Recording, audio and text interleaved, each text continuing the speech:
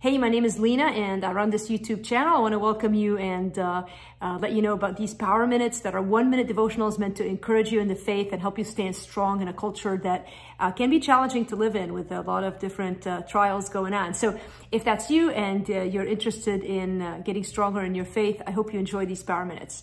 Today's Power Minute is titled Even If. The verse I'm focusing on is from Daniel chapter 3, verse 17 through 18. It says, "Our God is able to rescue us, but even if he does not, we are not going to serve your gods." Sooner or later, we all face tough stuff. And when the going gets tough, it's easy to question God. In Daniel chapter 3, 3 friends named Shadrach, Meshach, and Abednego were facing some pretty challenging circumstances. They had every reason to doubt that God would come through for them. When the king asked them to turn their back on their God, they responded without wavering. "Our God whom we serve is able to rescue us from the furnace of blazing fire, and he will rescue us. But even if he does not, we are not going to serve your gods or worship the golden image that you have set up."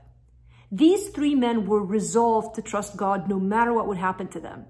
Their faith remained unshaken despite great turmoil, and God came through for them. If you're up against some tough stuff right now, would you resolve to believe God even if it doesn't look like he's with you right now? In due season, you'll see he's closer than you think, and even the fire cannot touch you when God is in your midst. Here's a reflection question for you to think on today. What are some ways that you can become an even if Christian, unshaken by your circumstances no matter what? Hey, if you'd like a written version of this devotional, you can get it at livingwithpower.org/Power Minutes.